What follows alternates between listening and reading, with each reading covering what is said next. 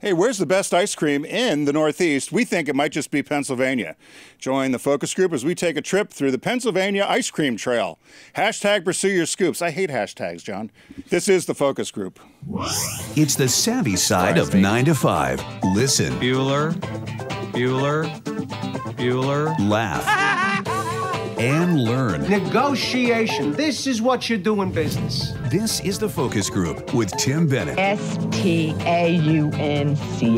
And John Nash. Keep your clothes looking neat and clean. We're all business. Except when we're not. Hey, we are the focus group, and for those of you who are fans of the show, look at our background that John picked out. That's Lancaster County, Pennsylvania. That is a real farm. We're in front of Fox Meadows Dairy Farm. Fox Meadows Dairy Farm. So we're in studio right now, but John and I, halfway through the show, are going to hit the road in our Volkswagen Alltracks, and we're going to go on something called the Pennsylvania Ice Cream Trail. Pursue your scoops. And we're going to hit your scoops. Right, we're going to hit 12 creameries or dairies yeah. in 2 days and sample 12 different ice creams. And if we get a little passport we can print out and we get to stamps, we get them stamped, we get a T-shirt and an ice cream scoop. Do we each get one? Yeah. Oh, you mean everybody that fills the passport. passport? Oh, this is so great. And I just learned that the pups may be joining us. We might bring the dogs, too. Get them a pup Trixie cup. and Spike. I think that would be a riot to have them on the ride. I would love to have them along for the ride. So we're taking, this is one of our Volkswagen road trips that we promised. We kind of found this one last minute. We thought it'd be interesting.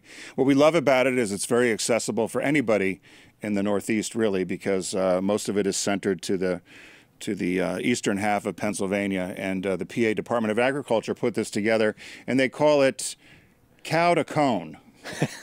Because someone farm to table. Because someone has to get paid to call it something, right? Cow to cone. You know, I feel we're wearing our focus group shirts. Thank you, Brian at AdMark 360. And Who's going to be going with us? And I do feel like we're either on we could almost be NFL or maybe more like Tour de France announcers. Well, let's not push it. I almost feel like with my gray hair, I should have had your background. I think I'm blending into the sky, aren't I, boys? You you could tell Tim likes the shirt more because he's worn it. It's a little more washed and faded.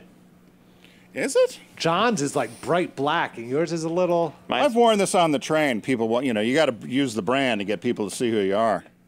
It's a shame you guys can't join us on the road trip. Maybe next time. Yeah, that'd be fun. And the worst shame is that we can't exactly save the ice cream for you. Because by the time it gets back to New York, it's just going to be soup, and then we'll refreeze it. They'll be like, okay.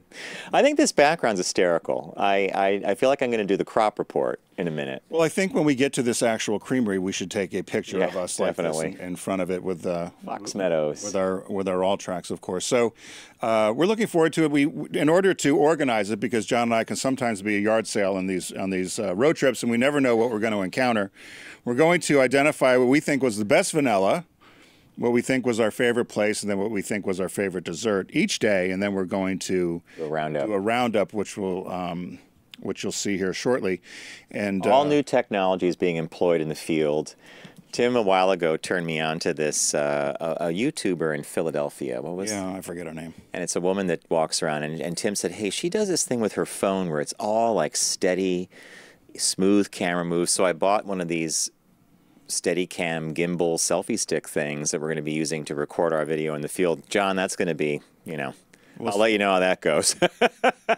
Well, last week's show, we also mentioned to you that you could follow along because we'll post on Monday and Tuesday. We'll post pictures of our trip and whoever knows what happened. Our little experiences or our photo journal. I don't know what you want. Photo blog. Moments. Focus group moments. Hey, but it's the last week of summer. Can you believe it?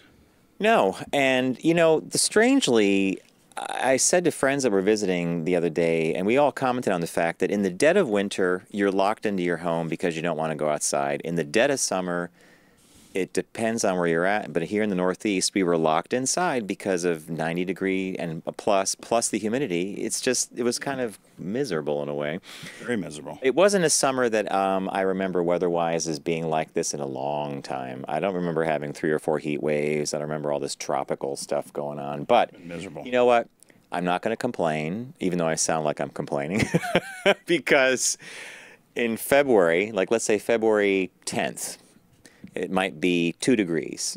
And you're going to say, boy, I wish it was 90 degrees with high humidity. I'll take that. You know I how like it the is. fall, though, but you and I have talked. I like fall and September, spring. October. Fall and spring, yeah. I mentioned this on, hey, thank you for those of you who are tuning in to our TFG Unbuttoned every Tuesday. And I mentioned this on our podcast there. But it happened again to me today, and I don't know if anyone else is experiencing this, so I want to mention it here too. That Chewy.com commercial for the dogs. Ding oh dong. my God, this morning that thing was on MSNBC nonstop, and my dogs, every time they ding dong, they're running to the door. They have it down. They must have done studies to know that that's going to get a dog That's owner. the doorbell. I know it's a Chewy commercial because that doorbell hits and they're on it. They run to the door. Who's there? Ding dong. So if any of you else are experiencing that, let us know. I think it's a brilliant marketing ploy. Hey, but you know, the other thing we didn't do this year, I think we did it last year, was we always made resolutions for the fall. Because while everybody looks at New Year's and says, oh, it's the new year, we got to make resolutions, you and I always pegged resolution time to be like, you're back from the summer, let's get something done. Should we do that in the next week's show then? Maybe that'll be Maybe the first week of the new talk. September of the month will be a shop talk on what we plan to get done. So instead of going back to school, we'll have a rebirth. A reinvention. So what caught your eye, Mr. Nash? What caught your eye? Here's what Tim and John found.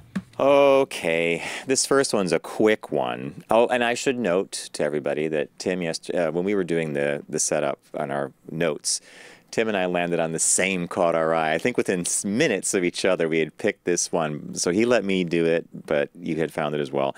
This first one, though, comes to us from a gallery. It's this whole thing where people interact with art. And, we've had stories on here before where sculptures are broken, people break off something from a statue, they touch a painting. Well, in this case, a man accidentally fell into a hole. Fell into a hole. There's an optical illusion made by the famed British artist Anish Kapoor proved a little too convincing when a man fell into a large hole the artist painted with black pigment to look like a flat circle. So what we're showing, if you're not watching the video, is that it looks like just a circle painted on a floor in black, but it's actually an 8-foot deep pit. That's very dangerous, don't you think? Yeah. It's unclear exactly how the reportedly 60-year-old Italian gentleman wound up tumbling into the 8-foot pit, especially considering there are caution signs set all around the piece, not to mention a staffer tasked with keeping visitors safe. The man was hospitalized after the fall, but he's doing okay. So the artwork is supposed to evoke this notion of staring into the void, because it's so black, and there's a special paint that's used to make I can't believe that's an 8-foot pit. But it looks like it looks like one of those Acme circles they used to throw in front of Wile E. Coyote would throw in front of the Roadrunner, and beep beep, and he'd fall, try to go in. This goes to show to me any idiot can be an artist. I can make a hole. Well, that's a meta idea. I think at the very baseline, any gallery goer can be a fool and step into a piece of art and hurt Look at us, we're in the hole, John. And we go to oblivion. Nicely done, John. Nicely done. That's... Yeah. I mean, do you consider that art? I do, yeah. Because you have to contemplate It's a hole.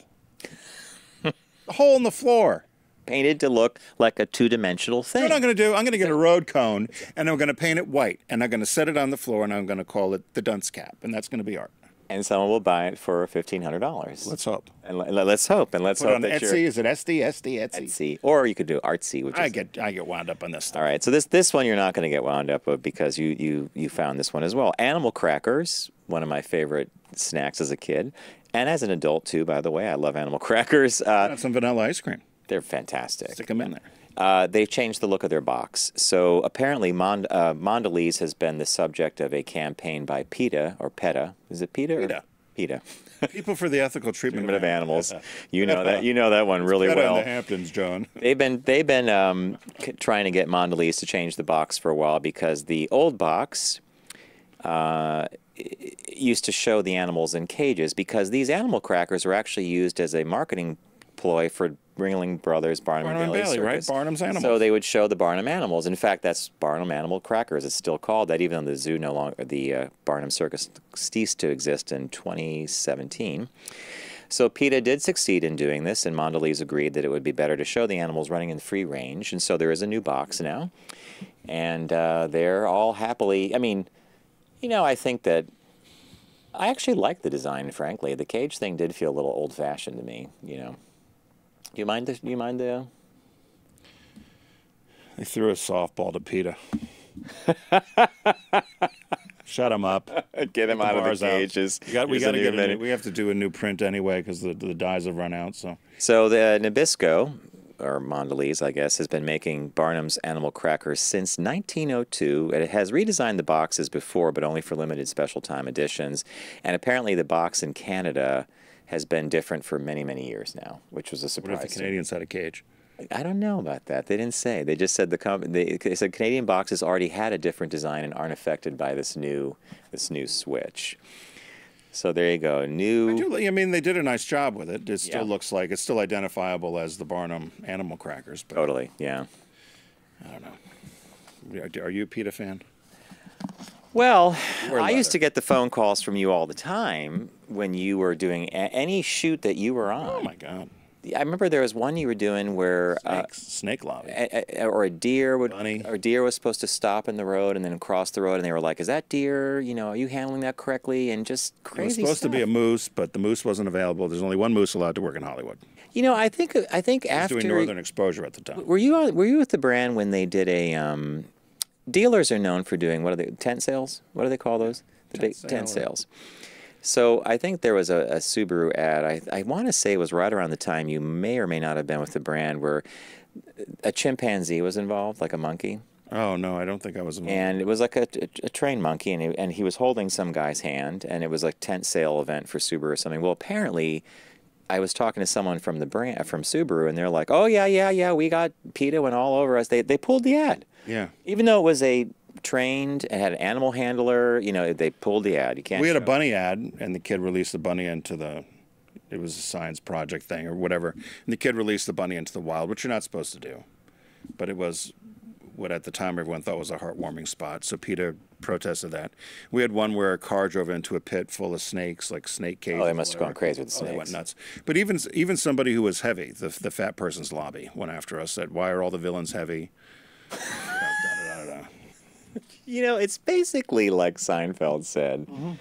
I mean, he said it in reference to doing college campus comedy tours, but you can't do anything anymore. Yeah, you're not allowed to do anything. You know, unless I think it's going to revert to almost Charlie Chaplin style pantomime silent movie humor, where you could show someone getting a pie in the face. But then I'm sure the person who got the pie in the face, like, how dare these people always get their pie, that kind of person always gets a pie in their face or something like that. It was like a couple of weeks ago on the MTV, we didn't talk about it, but on the MTV, I think it was the MTV Music Awards. The VMAs? Which I don't think anyone watches, but apparently Madonna made some comment a tribute referencing Aretha Franklin. It wasn't a tribute. Supposedly, that's what she said. She was just referencing the fact of her body of work and what an influence she was. But everybody got upset that Madonna made it about her, they said. But again, people get so darn sensitive about stuff. I don't know. Yep. So what caught your eye? Well, since you had stolen the one I had, this one came to me. I told you earlier. We coordinated. I was okay. You can have it, John. But now I stole it. This one came from Richard, and so because you took the good one, now we got something that's a little. Yes, Iceland really has launched a beer made with whale testicles. This tops the animal crackers, I think. The animal crackers. So there's a beer in Iceland that they just came out with, and I watched the video. I'm trying to say it correctly, but the Stedja, I think is the way they say it, brewery in Iceland for something they call the Thorblot Festival, which sounds similar to our Thanksgiving. It's a midwinter sort of festival where they have traditional foods. However, very different from us. Their traditional foods are ram's testicle, rotten shark, and soured whale fat. These are things that they ate. These are things that they ate. Their ancestors ate. So why not make some sheep dung smoked whale balls and put it in beer? So they took whale testicle, and there's a picture if you're watching. It's a big testicle. And that's a whale testicle? Yeah. That's a fin whale. So there's a group called Flavler. I can't say it. It's all Icelandic. But this brewery worked with this company that's allowed to get 150 whales a year. Okay. And so but people are upset because these whales could live to 90. So PETA and other groups are upset saying that you shouldn't kill these whales and use them for exploitation by doing something as ridiculous as whale testicle-infused beer. But anyway, they've done it because they said the whales are dead anyway. So Well, anyway, they've done it. They've done it. Because the whales are dead. Well, anyway. So this other group takes it and they use other whale byproducts and oils or whatever. So nobody was using the testicle. So why not put it in a vat of beer? So they put one testicle in each vat of beer. It's a special limited edition. And the beer is 5.2% alcohol. And they take the whale testicle and they put it in a smoker with sheep dung. And they said it makes it very smoky. Sheep dung? Sheep dung. Ugh. So the giant whale testicle weighs between 15 to 18 pounds. Use one testicle per batch. It's about the size of a basketball. Yeah. Anyway, looks delicious. Got me to not say anything. But apparently people don't like the taste so much. It's just got acquired taste. It tastes a little smoky. But they said that... I didn't say it tastes like chicken. But they said that whale meat is low in fat, and so they say that this beer is healthy. And their ancestors, presumably the Vikings, were not very particular, and they didn't fuss about consuming sex organs of sea creatures. The Vikings were not fussy. They weren't fussy eaters, right? So they got a lot of emails and complaints, but... they were gluten-free. They said a lot of the activists are mostly from abroad. They didn't understand the Icelandic traditions. Anyway, if you want to try that beer, they did one last year, too, and they used some other parts of the whale. So wait a minute. That Not the onion. This particular beer is like a limited edition batch. Yeah. And this year was the year they This decided year they to did use- testicles. Next year they could use eyeballs of squid, or I'm making it up, but Yeah, no, the year before they used something called whale meal. ew. That Yeah. must be like ground up something, right? They said this is the first time they've used whale. So, if you're interested. I don't know if you'll probably buy it here in New York City. I bet you could find it here. It's called it's HVALUR or something like that. So that's what I am. There you go. Well, it's not up there with animal crackers in terms of it's like, oh look, they changed the box. I'm still caught on the whole idea of a testicle the size of a basketball. Probably not good to mix with our ice cream tour. No. Well, Imagine doing a float. You could do a smoked sheep dung whale testicle float with a little vanilla ice cream. I see potential for Rehoboth. Kids run screaming. Business birthday. Everyone does celebrity birthday greetings, but the Focus Group is the only show in the universe that celebrates business birthdays. Do you know Brian Joseph Chesky? Born August 29th, 1981. He's 37 years old today. You know who he is? Well, I do because cheated. I'm not going to say because I looked through the deck. Entrepreneur. But I didn't know who he was until I didn't looked either. at that. Co-founded the hospitality exchange service Airbnb. He's the CEO of the company. He was named one of Time Magazine's top 100 most influential people. I love his little quote there. Did you read that one, John? Yeah, it says anybody can build a global company, and then he's got that kind of a weird smile on his face. Like You would too if you were a billionaire. It's kind of a like I don't know. How would you look at? I don't know. I don't feel that's a sincere smile. What do you guys think? A little creepy. I don't know. Yeah, Kind of looks creepy. like he's on drugs or something. Yeah, there's something lopsided. I don't know. I don't mean to nitpick, but I just You don't find him handsome? no. I'm sure he is. But He liked to draw as a child. He decided to go to the Rhode Island School of Design, or otherwise known as RISD. Received his bachelor's there in industrial design in 2004. And he met some guy there named Joe Gebbia, and they both co-founded Airbnb. They had moved out to San Francisco, and they couldn't afford the rent one month. this is a known story. Yeah. So in October '07, the Industrial Design Society was hosting a conference. So they decided, since they couldn't afford rent, that they would rent out their apartment. And they went out and got some air mattresses and advertised air bed and breakfast. And they had 3 guests stay their first night. And, of course, the rest is history. In 2008, they went looking for seed money. And they got the attention. I thought this was interesting. They in order to draw attention to themselves, they've created a special edition cereal called Obama O's and Captain McCain's. Did you know that? No. So it was based on the presidential candidates, and they got the attention of Y Combinator, which was a Venture capital. venture firm? capital. So they accepted Airbnb into its seed funding group. Fast forward ahead, in 2015, they were one of the major sponsors of the 2016 Summer Olympics. They had more than 120,000 people stay in Airbnbs for the FIFA World Cup in 2014.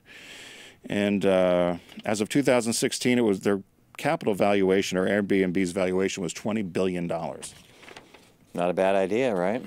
He joined Buffett, Gates, and the rest of them in the Billionaires Club that he's going to give a majority of his wealth away, which I think is nice. Very good. He's got all kinds of other prizes. He's dating Alyssa Patel. I don't know if they're still together. She's an artist. They met on Tinder. Swipe. And that's it. He swiped right. I don't know. I guess they met on Tinder. I think when you're that wealthy, do you get on the Tinders? It's however you do it. I mean, I would think that. You boys use those apps? Well, no, what why would they? No, They're I mean, John's getting married. We've been in long relationships, but would we? Did you meet on an app? No. No. No. Met in school 10 Work. years ago. Yeah. Yeah. Work? My friend uses them. Does he? Yeah. If I was single, it seems like a pretty convenient way. Easy, huh? Yeah, he immediately was texting with 5 girls and then was going out on 2 dates a week kind of thing. Wow. Yeah. Yeah. Still weird, though. Yeah, I agree. I like the old-fashioned way of meeting, like running into somebody like, oh, that could be the I want to see person. they're not a hatchet murderer. That was our business birthday. And then before we hit the road, John, as everybody knows, our friends at Deep Discount have been a supporter of us here on the Focus Group. They've got a special going on now for documentaries and special interests. Your favorite category. Great docs and special interest titles. So I picked something that I think you and I should have done. This is the show that I would have done. It's called How the States Got Their Shapes. Documentary. Have you heard of it? The minute I saw you put this in the deck, I kind of laughed because I remember you mentioned this to me. You know, because it's all about territory and It's all about language, territory, culture, how the different states in the United States got their shapes. And I always laughed about it because we had a friend who went to China to teach, and her first question, she had all these Chinese students, and she said, do you have any questions about the United States? And she said the first question in every class was, how come some states got squiggly lines and some out west are squares? just like boxes. Yeah. And so I laughed about this because he visits that, how boundaries were set, how states were developed, how language had changed, how accents were developed. And it was just initially supposed to be a single show on the History Channel. It ended up being a series, and there's two different seasons. I picked season 1, but there's also a season 2 which digs more into it. But what I love is the host, Brian Unger. He does commentary from behind the wheel as he drives from location to location. I thought this would have been the perfect thing for you and I to do as we've done our road trips and done some of this stuff. So Another missed opportunity. Another missed opportunity, but it's a great price. You can get it at Deep Discount for under $25. And I picked from the documentary and special interest section sale. It's one of our favorites because you and I could go in there and find tons. Actually, frankly, the Deep Discount side, it's like a rabbit hole to me anyway. I get in there and I start clicking around. One of my favorite movies about the Apollo space program is actually about one of the last men that actually walked on the moon. And the movie is called The Last Man on the Moon, and it features Gene Cernan, who last stepped on the moon in December of 1972, fulfilling a lifelong dream of doing so. And basically, the movie's reminiscence, interviews, memories of that experience, because by the time he actually went to the moon, America was actually moving on from the Apollo program. It wasn't this... We used to be glued. Remember the first missions? Everybody watched those launches. So, aside from the first folks that were up there, yeah, he was one of the last or the last? I think he was the last person to have. What was the mission? By that time, it was purely geological. Yeah. They had the moon car. They were picking up samples, and so the Blu-ray version of this movie's been out on DVD for a few years, but the Blu-ray version includes some new interviews with him and some behind-the-scenes featurettes about Cape Canaveral and a bunch of other things. And also, have you seen this? Yeah, I did. And I love it. And especially when he talks about how it changed his life in terms of his notoriety and the fact that there's a very limited number of people on the Earth who have walked on the moon, and it's shrinking. Well, there's some talk, I don't know if it's true or not, but there's some talk that the Russians have reactivated wanting to go there, and the Chinese, of course, are threatening to go there to the moon. So do you think they'll do it? I mean, I don't know if... It's the closest body in the solar system to us, and we did it with tin cans, tin foil, and an abacus. When you think about it, compared to what our phones could do more than what they... I'm always shocked when you and I went to that Air and Space Museum when they said that the cell phone that we have in our hands is more technology than what they went to the moon with. What did they say? It was like 10 or 100 times more powerful than the little computer they had, whatever they called that computer. Not me. So yeah, Last Man on the Moon. Check it out on Blu-ray. It's available at deep discount. And the movie this week, the release this week, is a movie that I would like to see. It's called Book Club, or The Book Club. And it features Diane Keaton, Jane Fonda, Candice Bergen, and Mary Steenburgen. So it's a quartet of famous comedic actresses, right? Yeah. Why are you laughing? I mean, I just, just those four together. The only one missing is Cher. Right? You're right, though. I love Diane Keaton. Jane Fonda, I've been watching. She's on the Netflix show. Is that Frankie and Gracie? Frankie. So it's fun to see. I love when they could put these actresses in a movie and have some magic happen. So it's The Book Club on Blu-ray. It's available at deep discount. That's the release this week. So to recap, for the documentary and special interest sale, go to visit Deep Discount by getting there, or get it there through our website, focusgroupradio.com. Click on the Deep Discount logo and start shopping away. We like getting credit for that. So Tim picked How the States Got Their Shapes. Yeah. I'm a big fan of this movie, The Last Man on the Moon. It's about the last man on the moon, Gene Cernan, and the movie released this week is Book Club on Blu-ray. What do we say, Garrett? Thanks, Deep Discount. All right, folks, we're going to take a very quick break, and when we return, we will be possibly in front of the real version of this. Exactly. Maybe doing but we're on the road. We might have Trixie, Spike, we'll have Brian from AdMark 360 with us, and it's the Pursue Your Scoops ice cream tour of Pennsylvania. We dying to get all the stamps because I want a T-shirt and I want an ice cream scoop. Ice cream scoop. There you go. Oh, and look at a little thing we made there for our trip. Little panel. Pursue Your Scoops, a focus group road trip with the VW Alltrack wagon. All right, so stay with us. When we return, you'll see us from the road in Pennsylvania.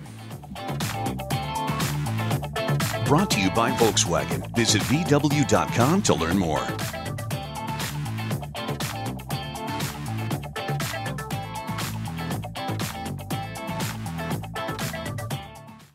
Now, back to the focus group with Tim and John. Glamour today is nothing but a tight skirt, loose hips, and wet lips. An entertaining look at the world of business. Make it work. Make it work. Make it work. Hey, welcome back to the focus group. As promised, Tim Bennett here with my good friend and co-host, John Nash. And leave it to the focus group to pick one of the hottest days, I think the hottest heat wave of the season, to do our Pursue Your Scoops Volkswagen Alltrack focus group ice cream trail through Pennsylvania road tour. Is that the right way? 2018. 2018. Just to add as many words as possible to the whole equation. And for those of you who have followed our road trips over the years, John and I did a road trip, probably 6 years ago for Volkswagen Beetle.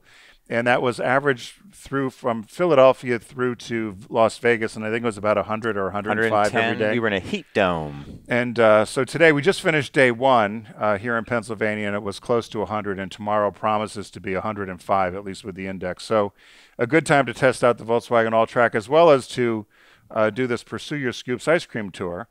And John and I and our friend Brian from AdMark 360 found this road trip that the Pennsylvania Department of Agriculture had put together, and there were 12 locations. And so John and I talked about it and thought, let's try to do 6 and 6. First, props to Tim for a master mapping job. Both days were about 204 to 230 miles. You couldn't avoid getting it perfect, but Tim did a darn good job because he figured out that 2 of the dairies were owned by the Amish, as your dad says, the Amish. The Amish. And they were closed on Monday. Of course, they're closed on Monday. Who knew? But a good thing I checked the night before. The one thing I am going to see if John can do for the second day is John seemed to use the navigation on his phone versus using the navigation on the Alltrack, which I use all the time. So I'm convinced, John, that tomorrow we're going to try the navigation on the Alltrack. John's a creature of habit. For many of you know John, and that's what he wants to do, and that's what he wants to use, and that's what he knows. So that's what he did. Yeah, sorry about that. So we took off here at about 10:30 this morning, and we went to our very first stop was in Lansdale, Pennsylvania, which isn't that far outside of Philadelphia. It's probably 25, 30 miles outside of Philly, a place called Freddie Hill Farm. We lucked out. We totally lucked out. Freddie Hill Farms, the first person that Tim and Brian met when they got out of the car, because I was fiddling with this thing we bought. And by the way, we'll be cutting during our talk to still images and video that we took of each of the dairies and of the road trip. But Tim met the owner of Freddie Hill Farm. I think his name Nancy. Her name was Nancy. Well, she actually spotted us taking pictures. John had the camera out, and she said, "Are you guys on the ice cream tour?" are the ice cream trail? And we said, yeah, we are. And who are you? And she told us she was Nancy, and did not steer us wrong. She led us to some great ice cream that Freddie Hill Farm had, and that was our first stop, which proved to be a good one. Freddie Hill also had a miniature golf course, which we would have liked to have availed ourselves of, putt-putt, as we say. I would have liked to have done it, but we didn't. But we had no time for that. So at Freddie Hill, are we going to do favorite stuff later? Or I think I think let's just go quick about where we went, and then we can say what we liked for the day. And then after, we're going to take a break and come back for our second day. John and I will give our overall favorites, I think. So the second dairy after that was called Marymead Farm, and that was out in Lansdale, same area. In fact, I think it was only 20 minutes, or it was pretty 2 miles. It was pretty close to where we were at the first one, and that was a very different locale, enjoyable nonetheless. Next place we went to was Crystal Springs, and I don't have my note in front of me, but you could probably say where that was located. Snecksville. Yeah, Snecksville. You know, the funny thing about Pennsylvania, these places are not, it's a very accessible ice cream tour if you live in the Northeast, whether you're coming up from Maryland or down from New York or Connecticut or Jersey. It's very accessible, but it's funny, these little towns in Pennsylvania, these are all independent dairy farms, and that was why they were developed. So that place was called Crystal Spring. And the odd thing there, I think odd thing, was we had a mint chip because Bob had told John's husband, said, you got to try a mint chocolate chip. I thought it tasted like licorice. Yeah, and it was weird. And they said something about it. They said something about the flavor. Well, she went back and said, no, it's just fresh mint. So maybe I just never had fresh mint ice cream before. The next one up was Way-Har Farms. Now, was Way-Har the...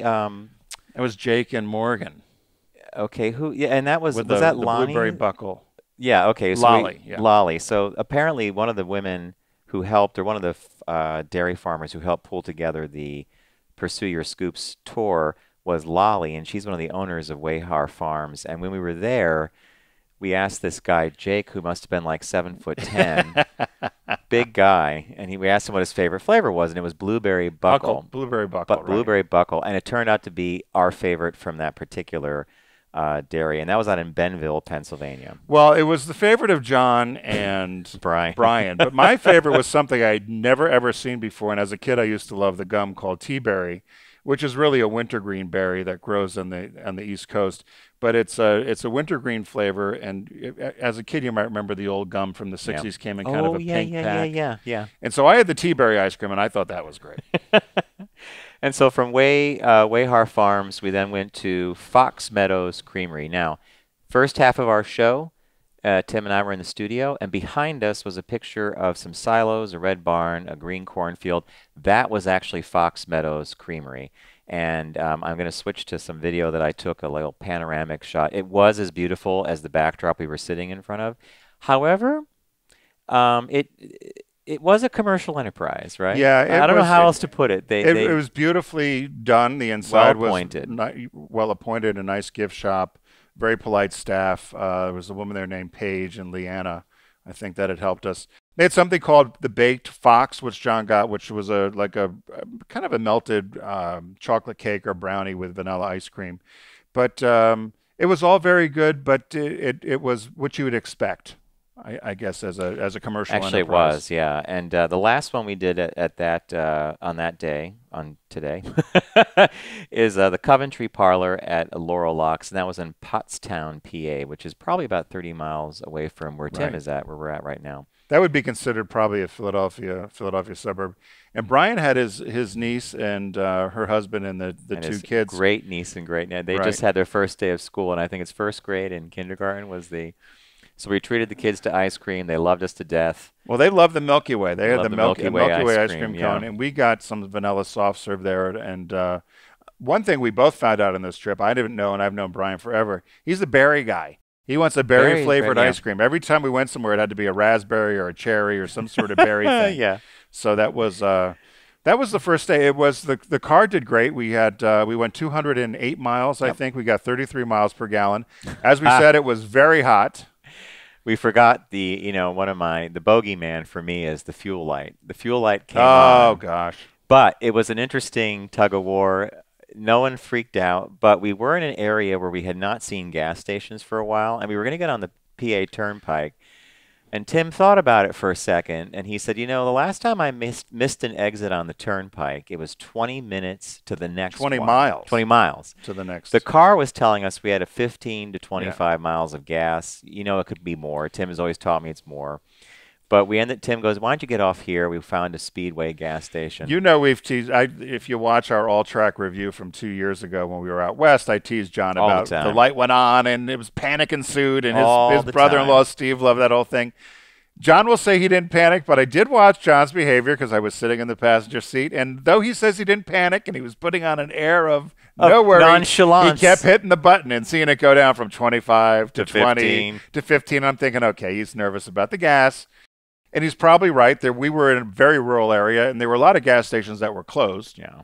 So we did go find one, which was kind of funny. Gas, yeah. So the first day was a success. We were beat though, and we ate a lot of ice cream.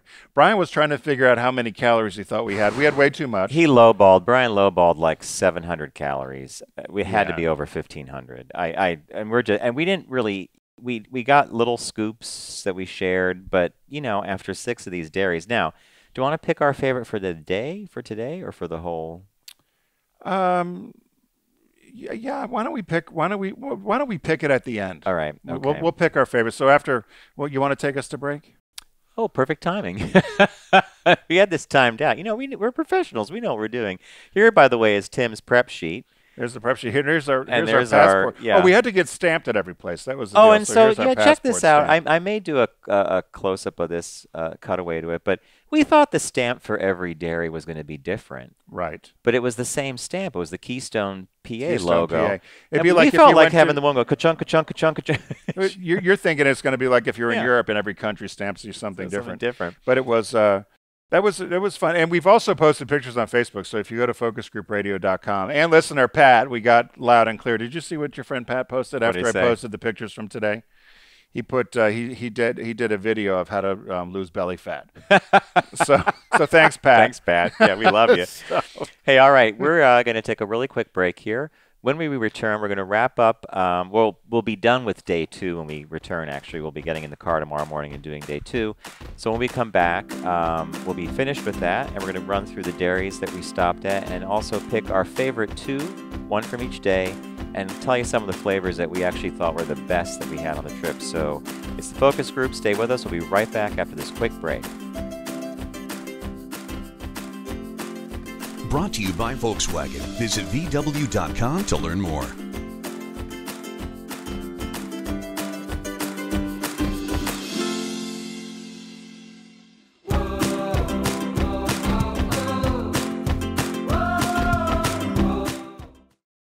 You're listening to The Focus Group. I said to my girlfriend just the other day, monsters are interesting, I said. With Tim Bennett and John Nash. And I'll bet you meet a lot of interesting people, too.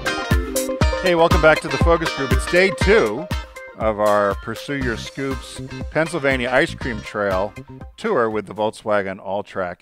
And it is hot, and we're in the same clothes. And I said to John, I think we're going to stink. But John insisted that we wear our branding.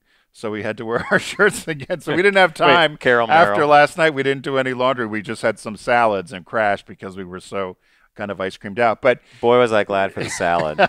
Tim ordered from a great restaurant. We're in Tim's neighborhood, by the way, and he ordered from a great what'd you call it? KJ's. KJ's. We got these chicken Caesar delicious salads. Because after we did not. We ate a lot of ice cream. Yeah, this morning we were almost like, I don't know if we could do it, but we did it, and it was a lot of fun. So, and by the way, if you want to check out some pictures, we took some great shots along the way. So if you go to focusgroupradio.com, if you go to focusgroupradio.com, you'll be able to see all of our shows as well as this one. But if you go to our Facebook page, which is Focus Group Radio, we have a photo blog there of the 2 days of our trip, plus some of the pictures and the ice cream that we tested along the way.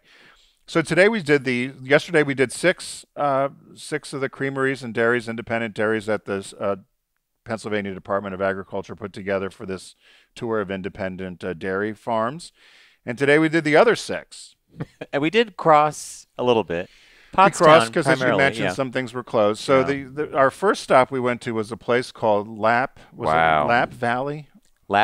Valley Farm. Lap Valley Yeah. Farm and New Holland, PA. which is right near Blue Ball, PA, which is also near Bird in Hand and also near Intercourse. And for all of you that These are are real giggling, towns, folks. these are all real towns, but they all had very innocent reasons why they were named that. For instance, Blue Ball was named that way because in the 1700s there was a hotel there, and the proprietor didn't have a sign. He put out a blue ball, and so they called the town Blue Ball after the inn that was there.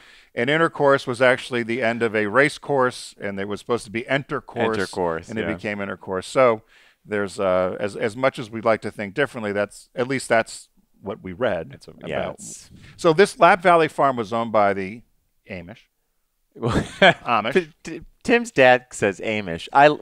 And I think he does it as a joke. Of course he does. And now I'm stuck saying it and they're not going to mind. It was the Amish, and it was a spectacular farm. Magnificent. It was so clean and neat. They had baby cows you could go up to and pet. I met 2 farm kitties. One was very friendly. Farm kitty. They had regular cows that were walking around, but the buildings were great. It looked like you're in the middle of a dairy Way farm. off the beaten path. And the amount of people that know that this dairy's there that drive into the barn and there's a drive-through and we're getting fresh milk and eggs. It was served by one of the women there. Her name was Mary Ann. Drive-through. You're not. You said drive-through, right? They came in. They come to a window and they get a 2 gallon gallons of milk or or whatever. And she was.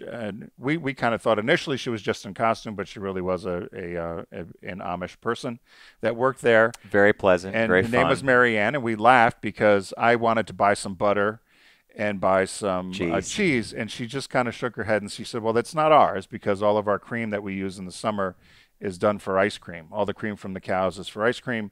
If you want to get butter that we do and so forth, come back in the fall." As John said, you could eat off the driveway. It was so clean and so pristine and just gorgeous. It was magnificent. We don't want to preface too much, but you'll show that. You'll see some of the. So where'd we head next to after that? Next we went to the milk house at Oregon Dairy. In Oregon City, wasn't it called Oregon City too? It's in Lidditz. Lidditz, that's what it was. Okay. PA. I'm going to just put it this way. It's kind of like a Key Food attached to an ice cream bar. I was going to say, if you're familiar with the Stu Leonard's. Yeah, it's Stu Leonard's. Stu Leonard's, which a lot of people have in the Northeast. I don't know if there's other places. Yeah, we have one in Yonkers. But it was very much like that. It certainly was well run, but it was more of a kind of a destination family and shop, there are a lot of restaurant. kids. Yeah, kids were playing outside. They had this really great slide and cows. You could fake cows. You could play there, but we tried to find the ice cream, and we ended up in a supermarket that was really the size of like a Giant or a Key Food. Take your pick. And we were like, okay. And so we didn't stay there too long. And we had to ask, actually, you're right. I think we liked the butter pecan that was there. Yeah, but that was a stretch. So then we went from there to York, PA, and the dairy was called the Perrydale Farm Dairy. And I think that was the furthest out we went. Yeah, it was quite a distance from Philadelphia. It would be the farthest one out if you did the trail. It was the furthest north and west that we went. And I'm not sure it was actually worth the trip. It's a long ride. For a pretzel. We wanted to get all our stamps because we want the ice cream scoop and the shirt. We didn't realize we could have had someone just do us a double. They could have done that. Yeah, that place was it was a long ride and it was a hot day. Yeah. So what was our next guy? So the next one we went to was that's the goats. Yeah, what was that one called? Patches. The Patches Family Creamery, established in 2009, so it's relatively new. It's in Lebanon, PA, and we drove up, and Tim was instantly entranced with the goats. They had baby goats. He wanted a goat, a donkey, and a pony because they had these animals there. They were really, really. You could walk right up to the fence. They were very gentle, and they had a nice building, very well run. And it was a good dairy. The winner we liked there was peaches and cream. Was the flavor we liked I'm not a peach fan. Bob would tell you this in a second flat. But that flavor, really won the cake. And the other thing, which we'll tell later on, is we had vanilla at every place. So we wanted to find out. We wanted to find out what was the best vanilla. So we'll tell you that because we thought that could be the kind of our. As a bellwether or as a gauge.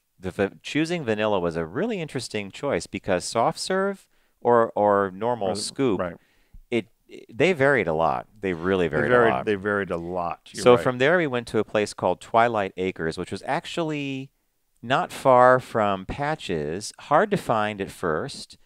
and it's in Womelsdorf, literally Womelsdorf, Womelsdorf, PA.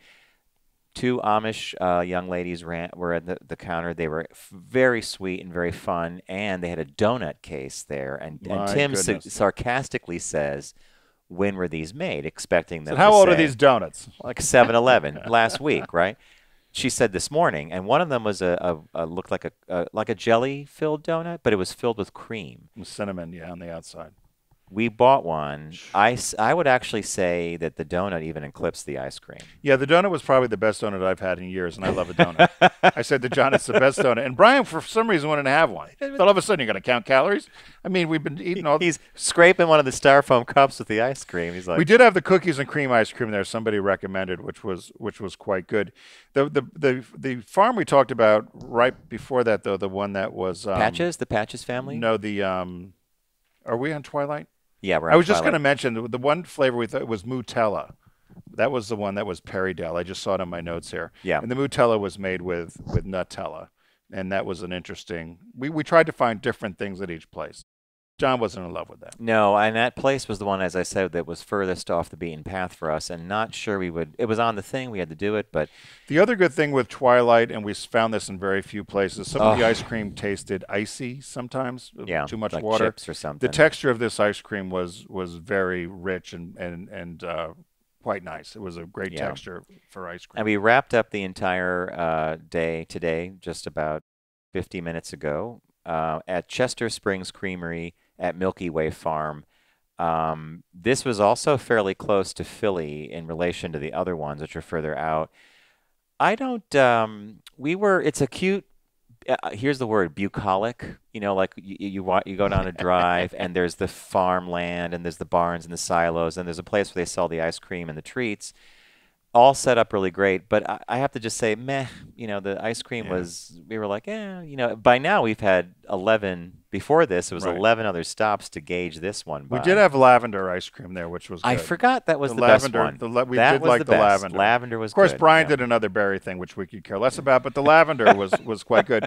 The other thing that a lot of these places, and I think it was the weather, there was a lot of sad produce at a lot of these places, which I kept trying to get tomatoes, and a lot of the places had great fresh flowers, fresh cut flowers, or peaches and some sort of fruits and tomatoes. But when I say it was sad, I think it was so darn hot, and I think a lot of the things stuff were was wilting.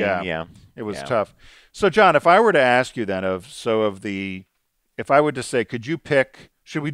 Can you pick your favorite from each day, or could you pick your favorite overall? I could do the following. I could pick in the following order: first, second, third. So I think today. Let's ask this first. Who had the best vanilla of the 12? I thought it was the first one we went to this morning, the Lapp Family Farm. That one we described, it was absolutely perfect. Now, I might be... You took notes on everything we said. I did take notes on everything. So keeping us honest, folks. There is a difference then, because do you remember yesterday's vanilla? Yesterday's vanilla at Coventry. Coventry which was our last stop, which we thought was the best that day. Yeah, that day, right. That was soft serve. The one at Lapp was a regular scoop. And so we would say the two best vanillas, and for soft serve, the best vanilla was definitely a Coventry and Pottstown. And for the scoop vanilla would be Lapp Valley Farm in New Holland. And the texture of that ice cream, we talked about it with Twilight, but the texture of the ice cream and the quality of the ice cream at Lapp was if you get out that way, and if you're a mint chocolate chip fan, and Bob had me sample mint chocolate chip wherever we could, mostly you see that ice cream is green. Yeah. Well, the Lapp Valley Farm, their mint chocolate chip looked like vanilla with chocolate chips in it, and it tasted fantastic, which tells me that either they're putting food coloring in the mint chocolate chip to make it look mint, which it's not required. I don't need to have the thing look green. It was fantastic, though. Lapp Valley, across the board, I thought had some of the best stuff. Right, and we had vanilla there. We also had maple walnut. And we had raspberry, and it's the only place in my notes where we all agreed that, hands down, no matter what it was great. It was good. And we probably should have tried all 30 or 40 flavors, but it was. Tim decided that there was something they did with the ratio of cream. Yeah, I think there was a probably higher butter fat content or something in it. And not winding back to what we said before about the physicality of the place, it's all one experience. I mean, you're at this beautiful, pristine, clean dairy farm, and then you have this delicious ice cream. It was fantastic. Yeah, we can't emphasize how beautiful the grounds and the presentation was at Lap. I would say that was number one. Number two for ice cream was Freddie Hill Farm. Right. And that was the very first dairy we went to. That's where Tim met the owner, Nancy, and it was lemon cookie. There was a lemon cookie crunch, which was lemon ice cream, which is hard to find. I always joke on the show about nobody makes orange ice cream, and I don't mean sherbet. So not lemon sherbet or orange sherbet, but orange ice cream or lemon ice cream. And they made lemon ice cream, and they broke in it lemon Oreos. And you know we love Oreos, but and actually it was, we couldn't believe how great it was, and it was the first ice cream we tasted of the 12 places we were going. And they got Best of Philly for their chocolate rainforest crunch, which we also got, which we thought was quite good. And so Freddie Hill, I would agree with you that Freddie Hill, for me, was now, also what would be another one of your top ones? So we all agreed on Freddie Hill, and we all agreed on Lap Valley. But what would be another one? And then I would say for the authenticity, I would say for me probably Way-Har. Yeah, Way-Har was great. And that's where we had Jake and Morgan, and there was a variety of flavor. Blueberry It buckle. was very much a home baked, homemade feel. It was friendly, and it just felt like you were in somewhere different. Some of the places might have been, as we mentioned, a little too commercial. Well, Tim would say under his breath, "We're in Friendlies." Yeah, we're in Friendlies or something. So, but overall, if I was to recommend anybody do this trip, and I told them which ones to go to, which 6 to go to, obviously this is just our opinion, and some people may have other ideas. But I would say that for me, for distance, I will go again to Freddie Hill Farm, and because I will I'll go to up Lap there and Valley. get the lemon. Yeah. And if I was to take a trip with somebody and say, hey, let's go out to the country, out to our Lancaster County, I'd say let's go out to the dairy there. And I would go in the fall, and I would get eggs, and I would get the butter and cream. Bring a cooler, bring because a cooler. if you're gonna, and it's a beautiful area. Yeah. In fact, there were many times when we were at Lap Valley in that area going to the next one where I kept saying to the guys in the car, like, I could cycle out here. The beautiful roads. People in buggies, horse and buggies, horse and wagons. So that one may, as a destination, that could be one where that could be a central point, and then you go explore some of those other areas. And then Freddie Hill, for anybody that was for accessibility, if you were just coming down 95 and you said you wanted to try one of these on the Pennsylvania Ice Cream Trail, for about 30 miles or so out of Philly, or right off the turnpike, less than 30 miles, you can get up to Lansdale and try some of that great ice cream there. And play miniature golf. So for me, it was for accessibility and reach was Freddie. For probably the overall experience and just what I expected the trip to be would be Lap Valley would be my favorites. I agree that I think the vanilla, you picked them right. I think it was Coventry on the first day and Pottstown for soft serve. And Lap Valley. And Lap Valley. God. And if I said, what was your favorite ice cream overall? I might say the mint chocolate chip at Lap Valley. Really? Okay. Yeah. Although I'm really torn because the lemon cookie, it's so rare to have actual, not, as Tim said, not sherbet, lemon ice cream. It was incredible. I would say for me it would be the lemon crunch, the lemon cookie crunch at Freddie Hill, and the tea berry at Way-Har for me, because I could never find tea berry. Loves tea berry, yeah. And I would say I did like that vanilla soft serve at Coventry, because that was good. We did really find, John mentioned it earlier, as a standard to say everybody does vanilla, let's see who does it best. We were a little bit surprised on how bland some of them were, quite frankly, and some of them didn't have maybe as much as a bite as we thought, or had the full flavor. And so I think it was a good our test. thing on the trip was Breyers. It was Breyers vanilla. Anyway, I think we're out of time. Oh, yeah? Okay. Yeah, look, we didn't do bad. So, hey, thanks for tuning in this week. Thanks for coming with us on the Pursue Your Scoops road trip through the Pennsylvania and these amazing dairies. There's 12 of them. You could visit the PA tourism site to check out the card. Pursue Your Scoops. It's a really cool thing. Thank you, Tim, for coming up with the trip. Thank you for also mapping it. Did a great job. Oh, and before I forget, the navigation system on the Alltrack works great. Oh, yeah, we forgot the whole thing. So yesterday I joked with John about he was using his phone, and I said, why don't we just type in the navigation? It worked like a gem. It worked like a charm. The minute I used it, he and Brian were super calm. They almost fell asleep because they thought the car was telling me what to do and where to go. And I wasn't looking down at my phone. I'm like, why doesn't your phone talk to you? I can't, I'm just looking at it. I'm very old. You think I'm new age, but I'm really old. So Alltrack wagon performed beautifully, about 33 miles per gallon each day, and that's with 3 adult males and 100-degree temperature outside. And the air conditioner pumping. Yeah. It was pumping. It was max air because it got hot out. All right, so thanks again to Tim. Thanks again for the mapping, for making this all happen. Big thanks to Deep Discount. Go to focusgroupradio.com. Click on the Deep Discount logo down on the right-hand side. Start shopping. Fill your basket. Usually get free shipping.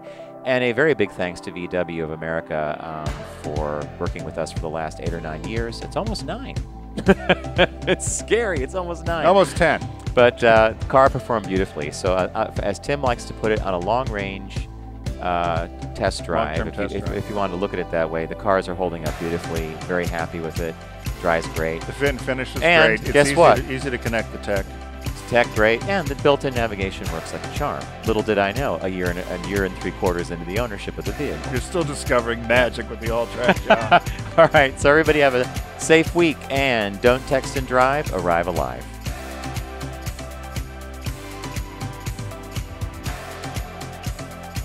It's the Focus Group with Tim Bennett and John Nash. Formerly on Sirius XM satellite radio and now accessible on all platforms. Subscribe, like, and rate us on your platform of choice. Learn more at focusgroupradio.com.